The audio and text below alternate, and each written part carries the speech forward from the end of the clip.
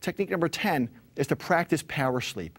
Getting sufficient sleep each and every night is critical to the anti-aging regimen because as you sleep, your cells undergo a process of repair unlike any other time during the day. A great night's sleep reduces things like eye puffiness, it reduces cortisol levels in the body, it increases your body's natural secretion of growth hormone, which greatly enhances your longevity and vitality. So I'm going to make a few suggestions here that'll dramatically affect the depth of your sleep, and here's a list. The number one cause of a restless sleep is because you've got things on your mind. So if you make a list of what you need to do the next day, write it all down, keep a pen and paper near your bedside just in case you think of anything else, and then write that stuff down. When you write things down on paper, it actually is giving your brain a signal that it no longer needs to retain that thought, and it can move on to something else and it can relax. Well, how about this one? Don't watch television. Don't listen to the radio, especially the news, before you go to sleep. And certainly don't fall asleep with the TV or the radio on.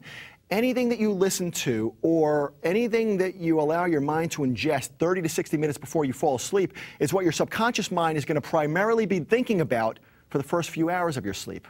It's imperative that you train your mind to relax as much as possible when you're sleeping. And we're going to get into a few more little things to help you do that right now. The third thing on your sleep list is to read some inspirational or self-growth material for at least 30 minutes prior to bed.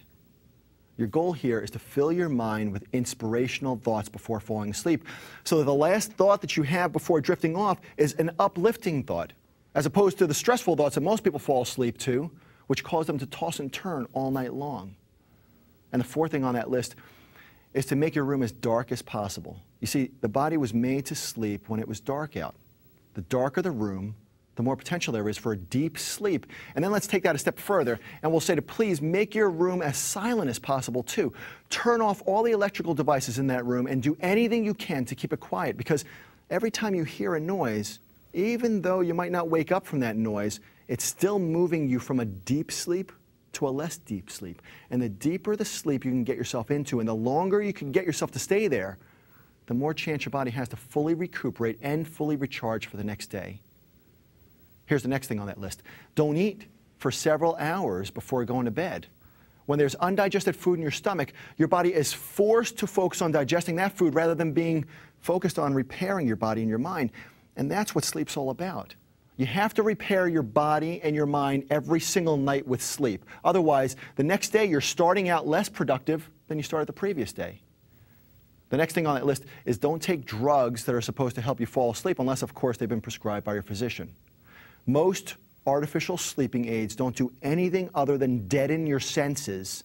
You see, the goal of sleep, like I said before, is to give your body the time and the means that it needs to repair itself and to prepare for the coming day. When you drug yourself to sleep, every system in your body is slowed down, including all the systems that are responsible for repairing you. Now let's move on to the next technique to look and feel years and years younger.